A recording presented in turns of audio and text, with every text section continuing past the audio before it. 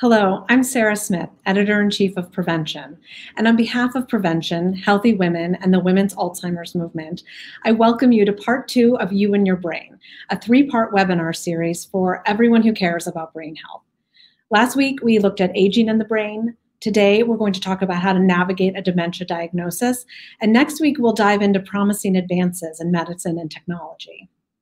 Prevention has a long history of bringing together science and wellness, and we've made a commitment to amplify the conversation around brain health, which is why we're so glad to be working with the Women's Alzheimer's Movement, a true leader in this arena, and Healthy Women with their deep commitment to improving women's lives.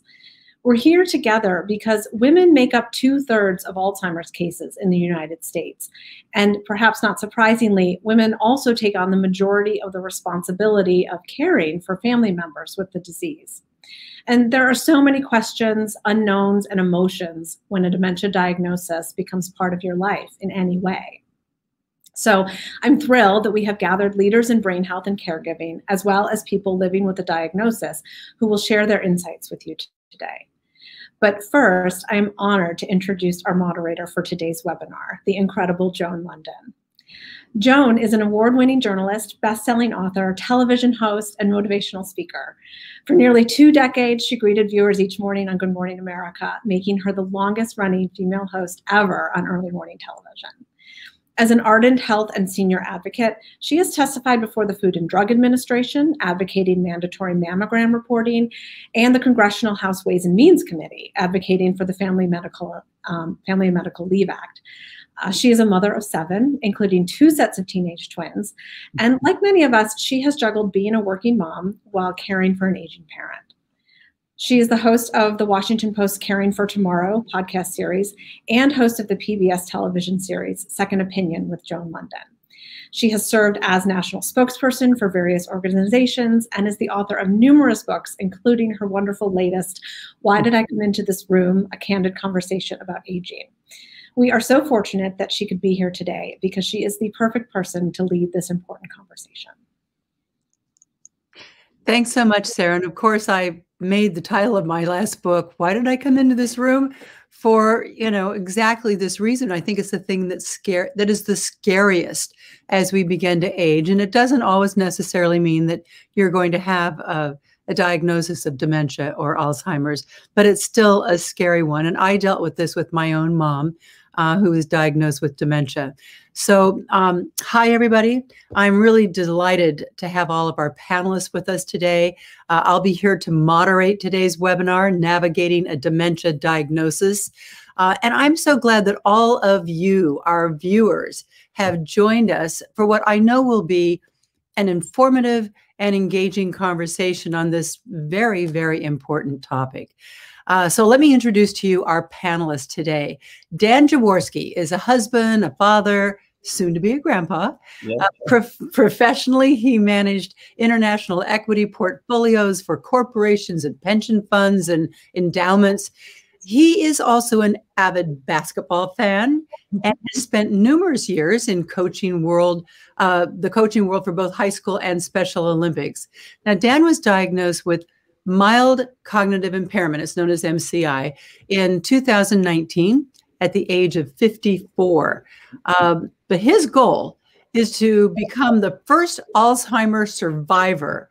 And I should tell you that he's currently training for Ironman Kona and using that platform to raise Alzheimer's awareness by dedicating each of his 140.6 miles to those affected by the disease. We also have with us Julie Jaworski. She married her high school sweetheart, Dan, in 1987. She's been an educator and counselor at the elementary level since graduating from University of Minnesota in 1987. Now, Julie was diagnosed with type 1 diabetes at the age of 26. And I should also tell you that she has run 26 full marathons and completed 2 full Ironman competitions. You guys, when Dan was diagnosed with mild cognitive impairment, Julie just knew that he too would defy the odds when dealing with a life-altering course.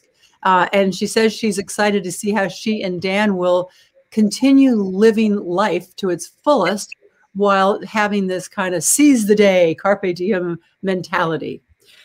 We are also so happy to have with us Dr. Sarah Kremen. She is a behavioral neurologist and the director of the Neurobehavior Program at the Jonah Goldrich Center for Alzheimer's and Memory Disorders at Cedars-Sinai Medical Center. And she sees patients with memory, language, and other cognitive disorders due to Alzheimer's and other neurodegenerative diseases.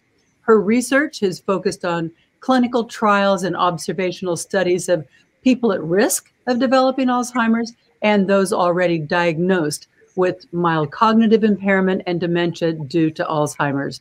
And Dr. Kremen is actively engaged in educational efforts to improve evaluation and detection of dementia in the primary care setting, and also to raise community awareness about Alzheimer's and other dementias.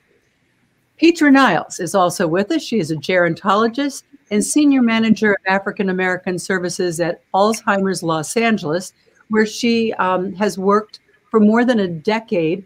Petra provides ongoing education and outreach in the LA area, as well as implementing culturally specific workshops to the African American community in collaboration with faith-based institutions. And by bringing together community members and professionals from various agencies, Petra seeks to increase awareness of Alzheimer's disease and also improve service delivery. She also strongly believes in the importance of motivating young people to better understand and also to become active in this fight against Alzheimer's disease. We thank you all for being with us today. I want to start with you, Julie, because I want to ask you, I mean, my mom had dementia, and I think back to when I started seeing things that were a little different. How did you know? What did you see that made you think something's going on? You know, that's such a great question. And it's something that everybody asks me that. I knew that something was bothering me because not only did I have to keep repeating myself, but I was also making sure he wasn't looking at his phone. He wasn't looking at the computer when I was telling him something. And this went on for a few months, and I was starting to go crazy because it was things that he couldn't quite hold on to. And about 6 months after I started noticing that I was having to get his complete attention to tell him something, we went on our family trip, and I told both of our kids, I need you guys to tell me if I'm going crazy or are we repeating ourselves an awful lot. And after the trip was done, they both looked at me and said, please take him to see a doctor, please. So cognitively, he just wasn't, you had to like kind of input it a couple of times and he had to be totally focused on you, so that people understand?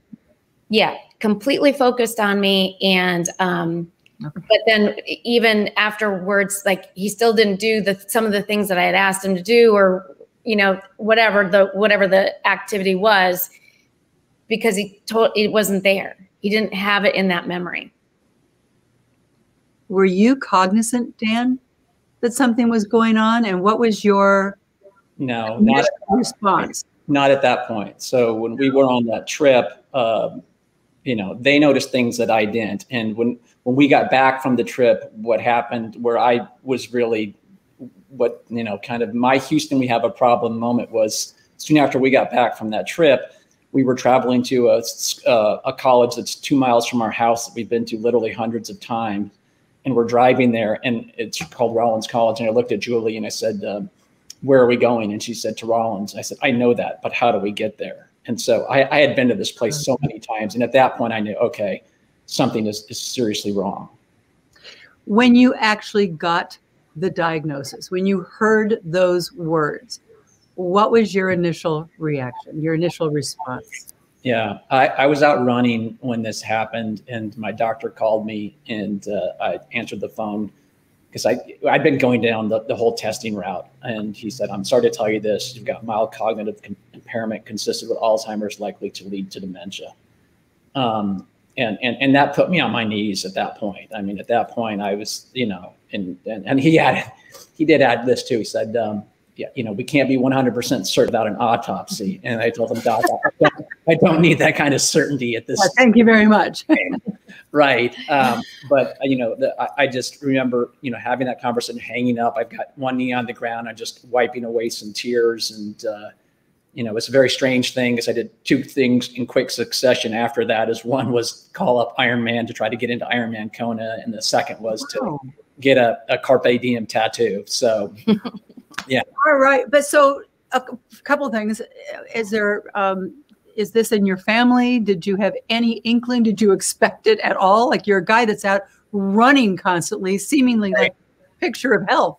I knew during the testing process. I mean, it's kind of like a basketball player. You have a number of shots, and if you keep missing those shots, you're not a good shooter after a while. And so, we had, like, early on, one of the tests was they measured your hippocampus, and it was 24% of normal in my case. And so there was, and so all of the tests kept coming back to, like, God, I got to make one shot, don't I, in this? And unfortunately, the cumulative impact of that is that, there's definitely something there. There was no question, I think, on anybody's. But it was hearing those words, like, really meant it was for real. I hear you say that your hippocampus was 24% of what it should have been. I mean, Dr. Kremen, walk us through what's happening in the brain as this starts to happen and the diagnosis finally comes about for dementia.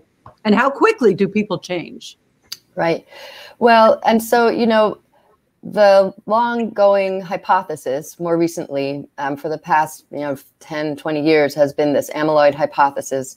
And though we know that there is much more than just amyloid that's causing the problem, the belief is that for a long time, when people are normal and healthy, we develop increasing amounts of amyloid in the brain. And this isn't good for the brain and causes inflammation and other bad effects on the brain, which leads to tau, which is another protein in your brain, which is actually inside of the neurons of your brain, which are helping your brain, form thoughts. The tau misfolds and it hurts the neurons. Basically, it starts to lead to degeneration of the neurons and they start dying. And when that happens, that's when we start to notice that people are having difficulty. And that's when they usually come in and say, I think there's something going on. I think there's something wrong. How fast this happens, on average, we say that an Alzheimer's diagnosis is about 10 years, but, we know people who live with it for 20. So everybody takes an individual path through this disease. Well, one thing that I'm thinking is that, and even researching the brain for my latest book, I learned that if we exercise and pump that oxygen and the nutrients and everything up to our brain, that we can create neurogenesis, and that those are the kinds of neurons that are the most likely to be able to connect to the central system. I'm saying in very lay terms. But here you have somebody who was doing that. Do you think that staved off, or that it helped, or when you have this predisposition, is it just an inevitability? Oh, no, I believe definitely that exercise has a very important role. There is a lot of research around exercise looking at how when one exercises, it boosts up good chemicals in your brain. They're called cytokines, and they are protective. And then there are other types of molecules that are not good, and they're more inflammatory. And there is a balance between them. And what they've shown in dogs and mice, and certainly in humans, is that you can tip that balance. And so I do believe that exercise is a very, very important part of reducing the speed of neurodegeneration. And I do think that it definitely does help people in regards to staving it off to some degree. And nothing is foolproof, but absolutely exercise is a big part. Well, Dan, and you've been running for all your life. Is that a thing with you? Yeah, I mean, I played sports in high school and college till I blew out my knee, and then I've been doing triathlon for a while. So okay, it's one of the four stools for me, the exercise. So one of the four. You may have delayed the onset. Would that be fair to say, Dr. Kremen? Yes, I mean, yes. Mm-hmm. Yeah, no, exercise can definitely help try to, if it's going to happen, it will probably happen, but how fast it's going to happen and how dramatically, definitely between exercise and also other factors that are very important over the course of our lives play a big role. Petra, I want to bring you in here to talk about the emotional response. And I'm sure there are many different emotional reactions to this kind of diagnosis, both on the part of the person diagnosed and also the family members. Can you talk to us a little bit about how these reactions vary and why that's normal? Thank you for that. As Dan shared, this could be a time where many are just feeling overwhelmed. There can be sadness, grief, despair, disbelief, anger.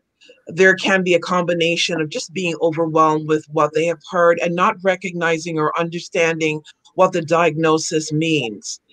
And some are actually in shock, and after many weeks, then become aware of what the diagnosis is. So there are a variety of feelings and emotions that individuals have upon the diagnosis. And this is normal, the feelings of powerlessness and not sure what are the next steps and where do we go from here. So many are in this situation. You know, I hear like he immediately took a knee, but then he immediately signed up for Iron Man.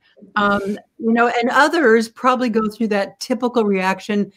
I think it starts with denial, then it goes through anger, then it goes through kind of like the despair until you finally get around. Would that be a normal? Not to say you're not normal, Dan, but I am. God bless you.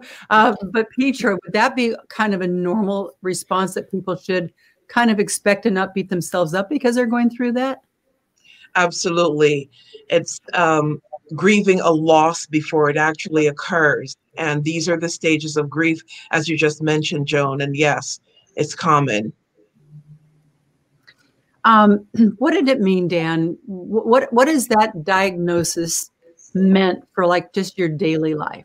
Right. It's kind of like everything's changed and nothing's changed in many respects. And so for me, I'm just really trying to fight it with the four levers that I have, which are diet, exercise, brain engagement, and sleep. And so I'm just trying to live out, you know, the best life I can and try to be the first one to defeat this thing. And I know the odds are incredibly against me. Vegas would never bet on me, but I think if nothing else, by doing all those things, you're going.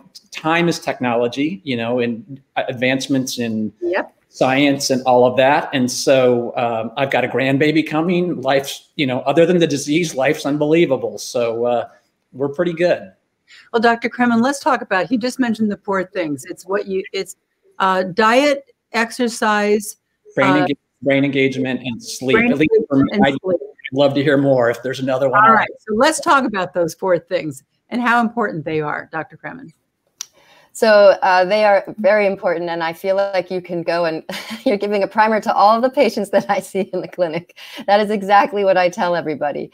So we've talked about how important exercise is and shifting that real balance inside your body to reduce inflammation in the body. In regards to sleep, I think that this is something that people don't pay enough attention to. We really do need sleep, and not only that, as far as there are some research looking at the fact that when you're asleep, it's the only time that your body is not producing amyloid. So it's the time when your body can rest, when your brain can rest and consolidate memories, and also a time when the amyloid is actually able to get cleared out of your brain. So, you know, and all of us know when you're sleep deprived, you can't think as well. So there's many, many reasons to sleep. In terms of exercise, there is no one foolproof diet. And I will just be the first to say I don't espouse any of the diets except for, you know, eating a well-rounded Mediterranean diet where you don't eat very much red meat and lots of fruits and vegetables. And it's interesting that you talk about when you're asleep, it's almost like the little car wash is going on up there in your brain. That's this one chance, right, to wash all those amyloids out. And when you don't have sleep, I'm sure everyone has had that morning where you wake up and you just feel like your brain fog, and it is kind of just exactly that, brain fog, right? Yes, although I don't know that we're feeling foggy because we haven't cleared the amyloid out. I don't think that we know that much about it. But I do think, you know, obviously when we don't get a good enough sleep, our body doesn't have the reserve it needs. And of course we have, you know, it seems like we have slower thinking, and that obviously gets in the way of things we need to do during the day. How much sleep, doctor? Well, so they have looked at this, and the research shows 7 hours, no more, no less, which is quite funny because I do think there are some people who just by their nature require more sleep. And then there are some people who by nature don't require nearly that much sleep. But the research shows 7 hours. About 7 hours. Yeah. And a lot of people are not getting that. And that also then plays into stress management. When you haven't had enough sleep, and stress management, that also, I assume, is very, very important in anyone, obviously in all of us, but particularly when we're dealing with MCI. Yes.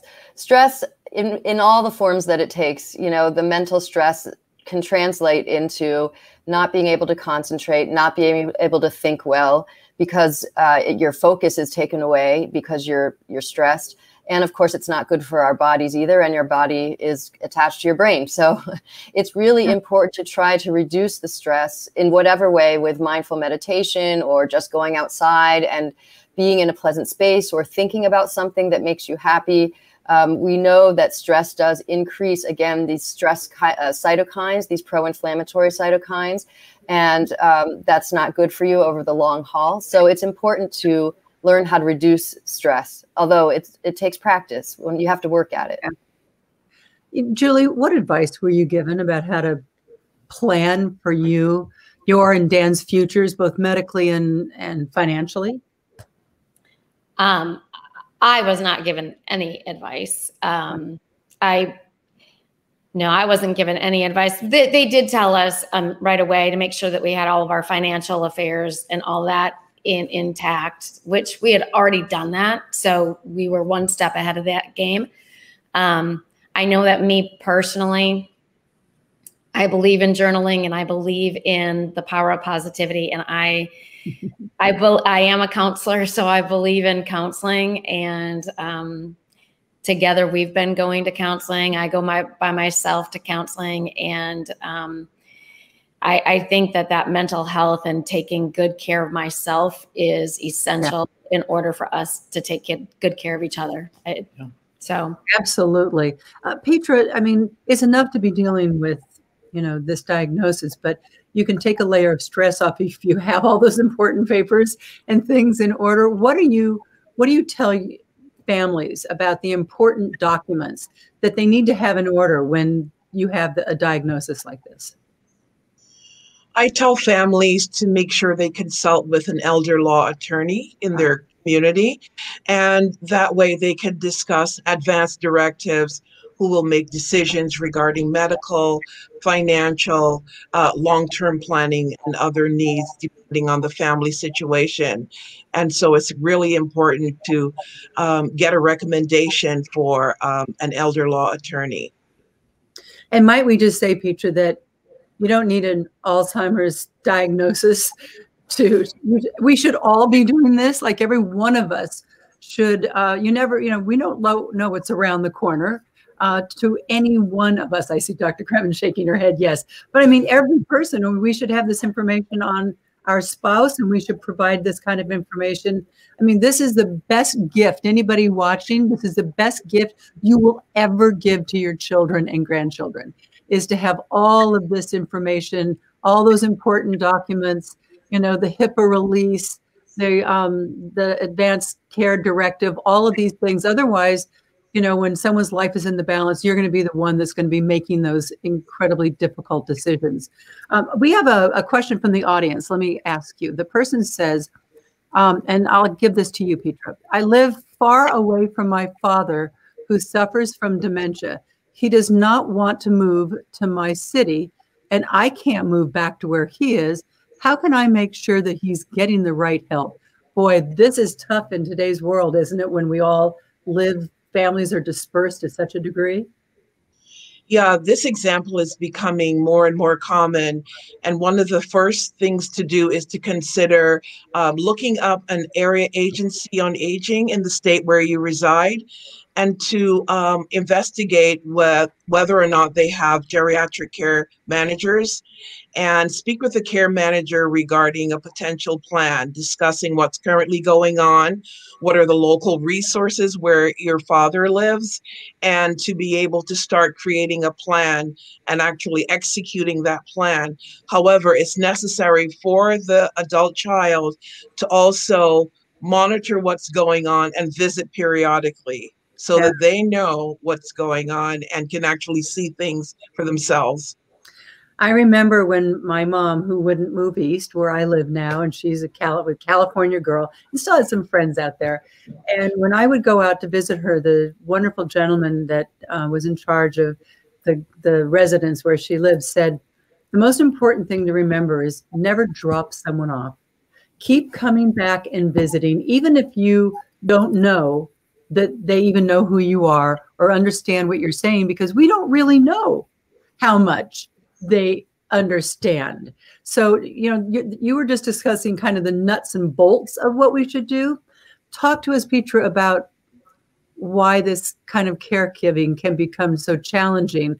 When somebody is caring for a loved one that has dementia or Alzheimer's, and just they don't know what to say or what to do. Partly the role is very challenging. However, you come to this role, whether you are the spouse or the adult child, the first thing is to fully understand what you're dealing with. Mm-hmm. And so having some education regarding the disease, understanding that your role is a clinical one and requires certain duties that you may not be prepared for, but you can be educated about it, from planning day-to-day activities, being the social worker, connecting with the physician and connecting with activities. It's also a role where you may become isolated, and all the things that you did as an individual, you may no longer be able to do that. And so isolation may occur, a loss of friends, the ability to remain in relationships, friends, and going out to activities. And also it's important to understand that you have to, in all the things that you're now doing, that you have to take care of yourself so that you are able to continue your journey in caring for your loved one. I remember when I would go to visit my mom, and another thing that the gentleman that ran the place said to me is that adult children would come in and they would say to their older loved one who was dealing with any kind of cognitive loss, they'd tell them, oh, Sally did this and Mike did this, and well, what's going on in the life of their children? And the older person would say, that's nice, honey. And then the younger person would get upset because why aren't you all excited about your grandchild? Well, they weren't. He said to me, that older person mentally is not connected to that life, and they can't, it can't be meaningful to them. He said, take all the pictures from your mom's youth and make books. I would make up books of her childhood when she met my dad, our early childhood of growing up. And we could sit with those pictures and she could talk lucidly for an hour about each picture. So, I mean, Dr. Kremen, they can somehow reach down in and grab a hold of older memories. Am I correct in saying that? Yes. In Alzheimer's disease, what we know is that most people experience loss of short-term memory first. And that's because the hippocampus oftentimes is the first area of the brain that's affected. And that's a very important area for laying down short-term memories. It's like a tape recorder for your brain. And when that's not functioning as well, you don't have good fidelity of newer memories. But the older memories are stored all over the brain in different places. And so it is true that people may not have such a connection to what's going on currently because it's not getting recorded as well. But there are lots and lots of memories stored, which absolutely can be very clear, sometimes clearer than the people who are their caregivers and they know things even better. And yes, absolutely, those things are still familiar. Those are things that are still really part of somebody's being. And one other thing I remember, he said, as much as you can when you're here, talk about your mom's past, because that's giving us the gift so that when we wake her up in the morning, we can say, good morning, Gladys, you're here, where you were married to your husband, Earl, where you raised your children. And he said, the more we have of that, you're giving us the ability to keep your mom comfortable, happy, and having a feeling of safety, because we're talking about things that she can actually relate to. And it's not something you just innately know when you start taking care of a loved one who is dealing with cognitive impairment. I mean, Julie and Dan, what's been the hardest or maybe even the most surprising thing for each of you in dealing with this diagnosis? You first. I think first of all, I think the hardest thing that we've dealt with in this is having to tell both sets of parents. Telling the kids was hard too, but they knew every step along the way when we were going down the road of the testing. And so by the time that last test came through and he got the diagnosis, they kind of understood it, but we had kind of sheltered our parents from any of that. Yeah. And so when we did get that diagnosis and had to share it with them, that was by far the most difficult thing, I think, for us to do. Yeah, my mom is watching this, and hi, Mom. And we lost my brother several years ago, and I just my mom was just, I just remember her so sad when we told her, and just her telling me she just didn't want to outlive her kids, and so that's, that hits right to the emotion of it. Yeah, without a doubt, telling my mom was by far the hardest part. Yeah. What advice can you give us for that, Petra? One of the things that sharing information about,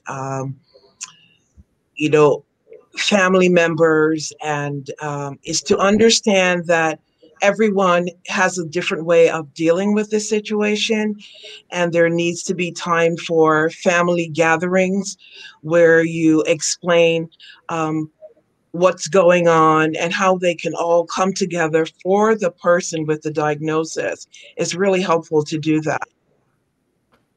I'll share with you, it's hard when a loved one asks you the same question for the 18th time in an hour. And I remember I was advised that we had lost my brother to the terrible circumstances of type 2 diabetes.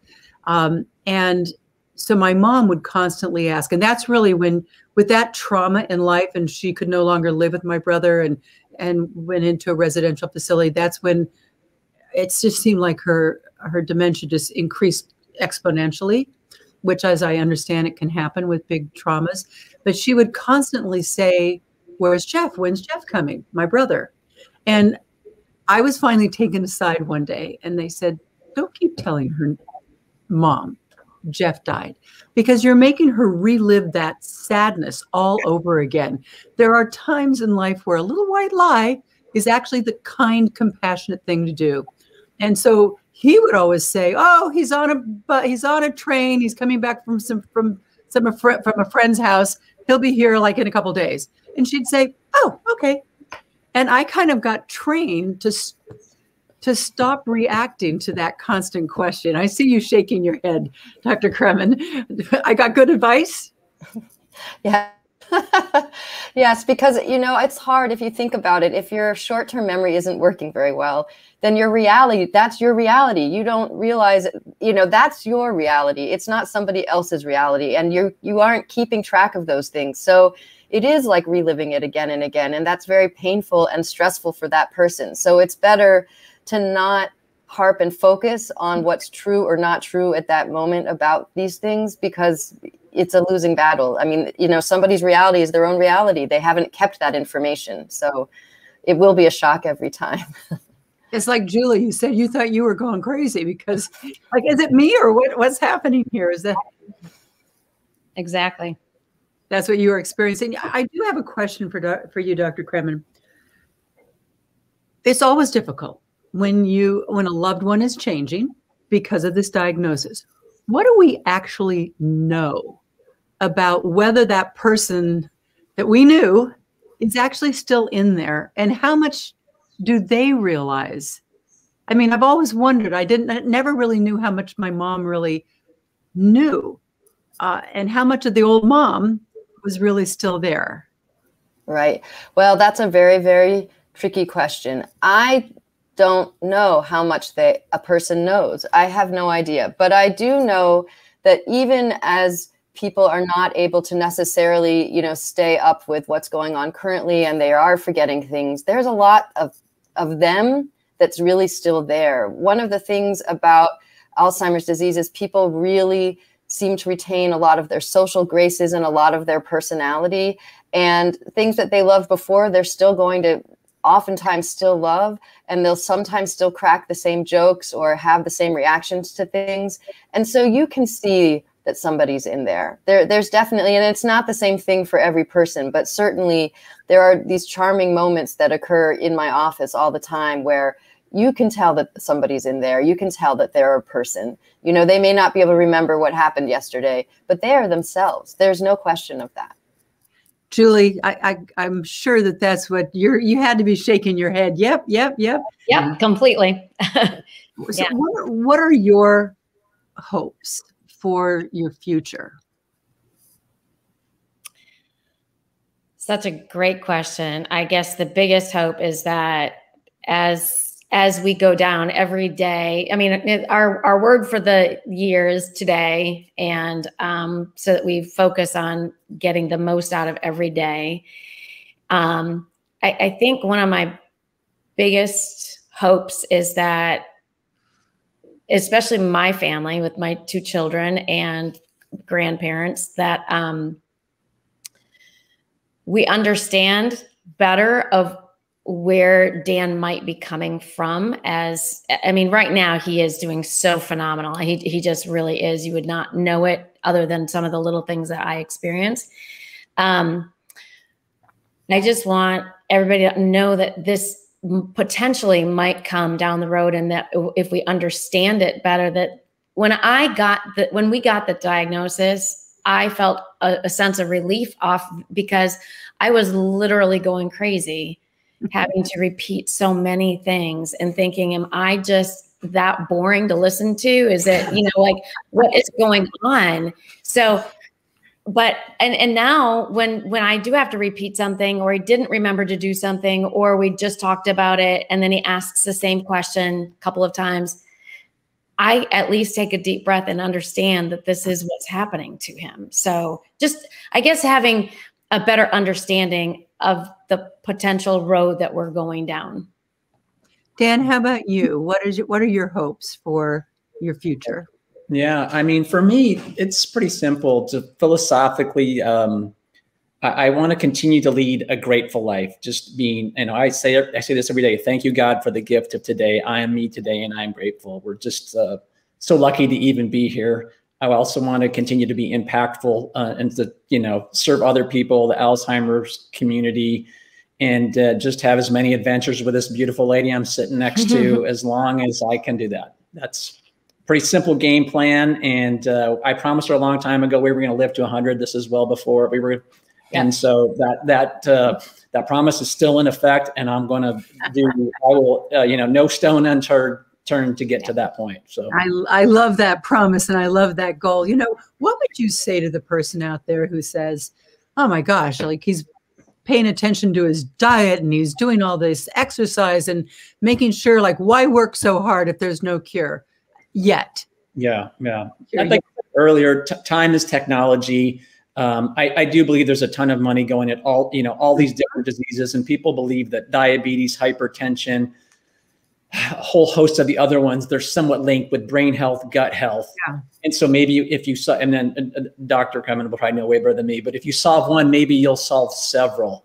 So, and why not? I mean, I tell people, other than disease, I feel great. I'm eating the healthiest I've ever been. I work out all the time.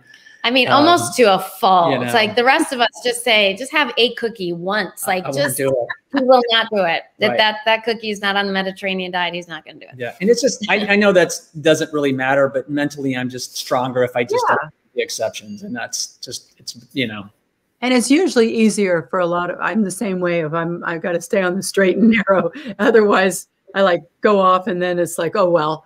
But Dr. Kremen, what would you say to that person out there that says, why should I be working as hard as Dan if there's no, cure?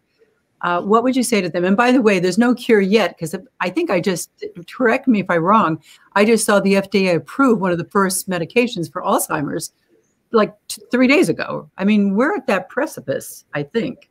Right. So, and just to clarify, so that drug has not been proven to change the clinical outcome of Alzheimer's disease. It does pull amyloid out of the brain. So that's just so that we're clear. But so thank you for explaining that. Yeah. No, I mean, so yes, I mean, I guess you can have a really fatalistic approach to it. But the thing is you should be exercising and eating well. You're going to have a better quality of life anyway. I mean, and the thing is, I really think that Dan and Julie have the right attitude. It's a hard thing to do, but it is really the right attitude, because every day is a new day. And we know that exercise, yes, it's for your brain, but it's also for your heart. It's for everything. And it's also for, your mental health. I mean, all of these things are just really important. And I guess I just believe that we should all be living in a healthy way, because it makes your ability to spend the time that you do have, you'll really be able to spend that time because you're healthy. You're able to go outside and spend time with your family in a way that you can, because you're physically and able to do so, as opposed to, being sick because you're not able to take care of yourself in these ways. And Doctor, I know that life matters. As I was researching all of this, as I was writing my last book, I remember research that said it's really maybe most important to be doing this running and cardio exercise in your 20s and 30s, this is not just information here for like people in their 60s, 70s, or 80s. I mean, first of all, Dan was diagnosed at 52, but there are things we should be aware of and do in our 20s and 30s where it's really important. Am I correct in this, Doctor? Yes. So there's been a lot of work done looking at our risk factors for developing dementia over the course of our lifetime. And we know at various points along our life, there are certain things that are very important, which have nothing to do with your genes and nothing to do with your, family history, but have to do with things that we actually might have some control over, like preschool education. It's really important to get an education because and also learning another language, having that ability to have another language makes your brain more flexible and perhaps gives you some cognitive reserve for later on when your brain needs to be working at a higher level, or perhaps is having some difficulty. Having had that practice, having had those pathways, not burned, but it's a metaphorical, burned into your brain, really does help the activity of your brain later on in life. We know in midlife, it's very, very important to manage diabetes. It's really important to exercise. And when we're in later life, it's really important, for example, to be able to hear and see. So, putting off getting those hearing aids, no, you shouldn't put it off, because our brain needs sensory input. And we know that not being able to hear increases your risk for developing dementia. So these are all important things that we can do to help prevent or try to reduce our risk of developing dementia. And it's interesting because there was just legislation passed to allow the hearing aid industry to really make big changes, because boomers, they'll wear AirPods, but they don't want to wear hearing aids. So now I hear Bose and Apple are all getting into the business of making hearing aids at a lower cost that look like AirPods, because it's kind of cool to wear AirPods. It doesn't make you look old. But a lot of people, they don't realize the critical importance of being able to hear. Julie and Dan, I mean, first of all, what advice would you want to just impart today to those listening? Go ahead. You go first. I think one piece of advice is don't be afraid to seek out the help or the guidance. I waited 6 months really before we went down the road, but I think there's just like type 1 diabetes too. I mean, there's a lot of people walking around with it and they just keep pushing something under a rug. Oh, I'm getting older. I'm getting forgetful. I'm this or whatever. And knowledge is power. So seek out the advice and go get it checked. Maybe it is just you getting older. That's great. But maybe it's more than that. And so that would be my advice. Just knowledge is power. And when we know what we're dealing with, that's easier to go forward. And what would you say to somebody who might think that someone that they love, that maybe there's something wrong? How do you tell them to, what advice would you give to that person? I would just tell them to get that, the testing row, to go to your primary doctor first. They're going to do the simple MOCA test where you draw the clock and there's, what year is it and who's the president and all that stuff. And that's I think that's got a pretty high success rate of at least flagging if things are wrong. So I would start with that if you think there is. And the sooner you can get on the path, the better for this. You get them help, you get them meds if they need it. And then, maybe you start altering their diet, exercise, brain engagement, and sleep things. So, I kind of think that, and then maybe I'm wrong, Joan, but I think the question was really, well, how do you help somebody who might not be resistant to that? Yeah. I'm sure that's true. I mean, that's probably the norm, don't you think? Well, I will tell you that I held off because I knew that there was something amiss. But I didn't even want to bring it up with him. It was just like, how do I say this? And yet the day that we had to get to Rollins College, and he blew up at me in the car, which is not typical of him to do. And just yelling at me, tell me how I get there. Yeah. That was the day that I knew we had to have a conversation. And that is, boy, then you better be very tactful. And Petra would be able to help us out a lot more with how we go about asking. But we had to be tactful. And then, of course, we made the mistake of, I told him that, and then he got on the computer and did every Google search on brain gain, and that was not right either. That was not the way to do it. So the internet can make you crazy, right? Yeah, I don't know that I have a good answer for you. Petra probably does. Petra, I think that Julie's right. Petra, it's the people, the support people, and we have actually a question from the audience. What should I do about visiting a loved one with dementia? My aunt gets so upset when we leave that she actually gets destructive, but I just can't imagine not going to see her. So what should we do? One of the things that was mentioned earlier in the conversation is to go along with the conversation that the person is having, so that you're not saying, well, that didn't happen, or challenging them in any way. Simply going along with the conversation is helpful. Making sure that you're speaking to them face to face and not from behind them or on the side of them. You're also using shorter sentences and not saying a lot in one paragraph. Oh, really? Okay. And that's something that we should be aware of? Yes. How to communicate so that they understand you. So keep it short and sweet so that it's more understandable, not be all like wordy. Yes. Mm-hmm. Yes, absolutely. And for the aunt who gets upset when the family members are leaving, well, you identify the behavior, and that's the first thing to consider. So you understand that whenever someone is leaving, she gets upset, and you can talk about that amongst the family, and to also explore what that actually means. She misses you a lot. Is there an issue going on? And each family situation is different. So just coming together to explore ideas and then adapting. Maybe the time that the family members are visiting is not a good time. And so just to reconsider some things. So you identify the behavior, you're going to explore ideas, and options, and then adapt as necessary. And from just listening to you, it makes me realize how important it is to get that proper support group, and maybe a gerontologist or a doctor who specializes in this, who can give you those little clues, like don't do wordy sentences. And, you know, like those are all like the little clues that make it much easier. I do want to get another question answered, and I think I'm going to give this to you, Dr. Kremen. It's from the audience. After I was diagnosed with early stage Alzheimer's, I found that once doctors see it in my medical chart, they treat me differently. I feel dismissed, or that my questions and concerns are not taken seriously. What should I say to doctors that treat me this way? Are there buzzwords to let them know that I'm still an intelligent person?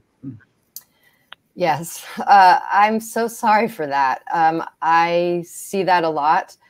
And what I would say is look them in the eye and don't be afraid, because they're a doctor. They're also a person, and so are you. And I would just say, you know, doctor, I want you to address me. I'm the patient and I care about me. And I'd like you to talk to me about what's going on with me. Really, and that's okay. I really do. I mean, you can do it in a polite way, but it's okay to say that. You know, there's a lot of, there's hierarchy in medicine, and everybody's always afraid to, you know, to go against the doctor, but you're the patient. And if you can tell that that's happening, just politely say, you know, doctor, I'm concerned about me, and I am happy that my family is here to be my second pair of ears, but I want you to talk to me. I want to be, you know, have in this relationship, and, you know, it's my care. Support is so, I'm sure Julie and Dan, I mean, support and the people that you have around you, and I don't just mean family, but I mean the experts who can advise you medically and legally and all these things has got to be incredibly important to how to live out your life with the diagnosis, right? Yeah, we've been very fortunate to have good doctors on that all around. So the one thing I would like to add is just that the kind of the touchy part in all this is, like for me, I can't really notice if the hourglass is losing sand, you know, so to speak, right? So I told her many times, I want her to be honest and not nice to me. I want you to know if you're seeing it. So that's, I think, another ramification in here. And I understand being kind to the person and all of that, but yet I want her to tell me, hey, if I already said that, please tell me again. So that's kind of the, you know, the give and take of this whole thing.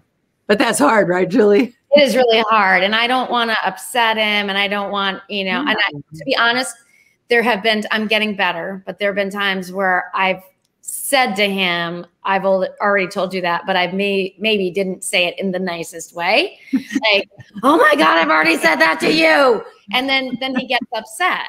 And so like, you know, then you're, the tightrope, you know? It's working through it together. So, yeah, it's like walking that little fire path, you know? It is. You know, and we're talking about support, Petra, and how important it is. And I know that there are quite a few support groups for caregivers of people with Alzheimer's disease, but I think it is harder to find ones for, say, perhaps, I mean, I think about women who don't have partners, because men tend to die before we do, who have the disease.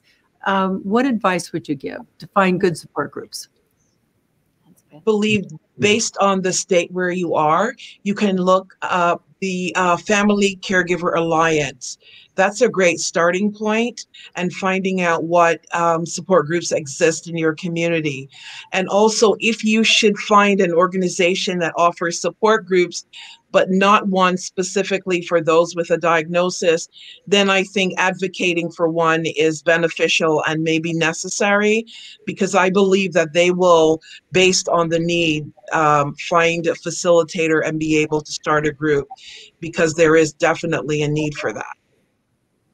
You know, Dr. Kremen, when I'm listening to all of you, and what I'm really hearing is that while everybody in life should have a primary care physician, and not everyone does these days, young people, the name of their primary care physician is Google, which doesn't always give you the best advice. But when you suspect that there is an issue. And by the way, if this runs in a family, should that be something then? How important is, I don't know if I asked it, how important, health risks because of your family health history? How much does that play into this? So health history does play into some degree. If you have a first-degree relative who's had Alzheimer's disease, then your risk is increased by about 1.5 times. There's a very small subset of people who have Alzheimer's disease where it's really autosomal dominant, meaning that it is very genetic. And if you even get one copy of this gene, you will develop it. But that's less than 1% of all people who get Alzheimer's disease. So it's not the common form. So yes, I mean, there is some amount of genetics that plays a role, but there's a lot of, as we mentioned, there's so many other things in terms of risk factors that are not necessarily tied to genetics at all. So that, what I hear you saying is just because a relative, even a mom or dad, that had dementia, that does not mean that we should expect to get it ourselves. That's part A of the question. And part B, that I should be doing everything I can do to eat properly and exercise and get sleep so that I can protect my cognitive thinking. Exactly, right. Just because you have a relative is not a guarantee that you yourself will develop Alzheimer's disease. And even if you have, people have heard of a gene called ApoE4. This confers increased risk, but again, does not guarantee that you're going to develop Alzheimer's disease. So it is really imperative that we take care of ourselves from the get-go and do the things, I feel like I tell patients, you came all the way to the doctor so that I could tell you what your mom told you, but you should eat well and get sleep, and you should exercise, and you should engage in things that you like, that bring you pleasure and that challenge you. But it's true. It's really true. What, kind of a final question, what does my loved one with dementia, that would be you, Dan, need the most from me? The wife, the mother or father, that person, what do they need from us the most? Julie, you want to take that one? I would just simply say this is just love. I think love and support, and just, I might be mad at you today, but I'm here tomorrow. I mean, I just love big, man. Love big. Right. Dan, did she hit the nail on the head? I mean, she's been awesome. And I think it's like, if I lose this battle, the hard battle is going to be for her, really. I mean, really, we all know that. And so I'm just so thankful that we've had all the time that we've had together, and we make a great team, and we just want to keep rolling. And you guys seem to be doing everything possible to ensure that you are going to, hopefully defy the odds, and at least be able to have the time you have together be the best quality time, which I think is what Dr. Kremen was talking about earlier. Absolutely. Every day is a gift, right? And treat it as such. Absolutely. And Petra, because you deal with all these families, what is that loved one with the dementia? What do they need the most from us? As Julie said, love, care, support, a sense of safety, compassion, empathy, and just being there for them. Really, really important, and understanding that somewhere inside they're still there. It's an H1, even when there's old business in the relationship, that letting go and just being in the now is really, really critical. And I think what we've also heard today is the importance of having the support around you, the support from the loving wife, Julie, the support of parents. And I imagine, as hard as it is for you, Julie, I have to imagine, because we're parents, right? We can only just imagine how difficult it is to see this kind of a diagnosis in our children. You guys have all been absolutely great today. We thank you so, so much. On behalf of Prevention, Healthy Women, and the Women's Alzheimer's Movement, we thank you all for being with us on the webinar.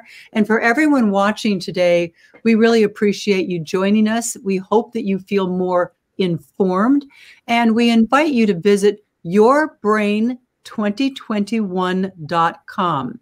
And there you can register for the final installment in the You and Your Brain webinar series, which will happen on June 22nd and will focus on the future of brain health.